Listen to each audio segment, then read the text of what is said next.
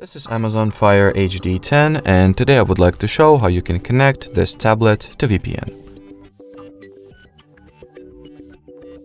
So to begin with, I would like to note that I'm going to use the Google Play Store rather than the Amazon's App Store, which is not something you can do by default. You will need to make a few not very complicated manipulations with the tablet prior to you being able to use the Play Store and Google services in general, but afraid you shall not.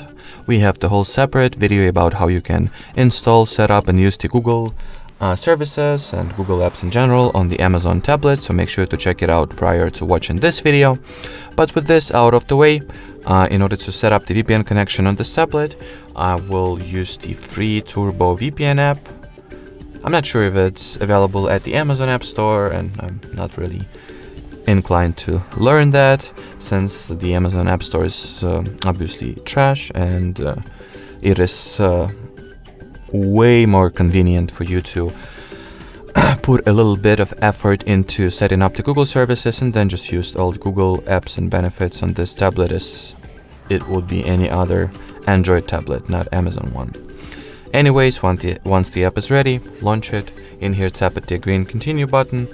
Yeah, this app unfortunately does not support the landscape screen orientation, so I'll put it in portrait mode.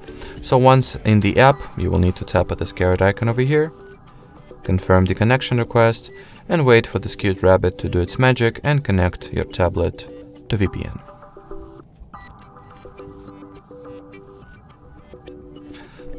Yeah, apparently the connection failed. That's completely normal thing to happen. In order to fix it, open the servers list and manually connect your device to any server other than the first one, since that is the location the app tries to connect you by default. So let's say I'll try to connect myself to Amsterdam in Netherlands, and as you can see, the VPN connection goes through right away. While connected to VPN, you can also change the server, country, or even the city that you are connected to by tapping over here, and well, just choosing the preferred server, like that. And finally, if you would like to disconnect from VPN, you gotta simply tap at the cross icon over here, choose the disconnect option, and well, that will be it. So thanks for watching, thanks for your attention, and bye bye.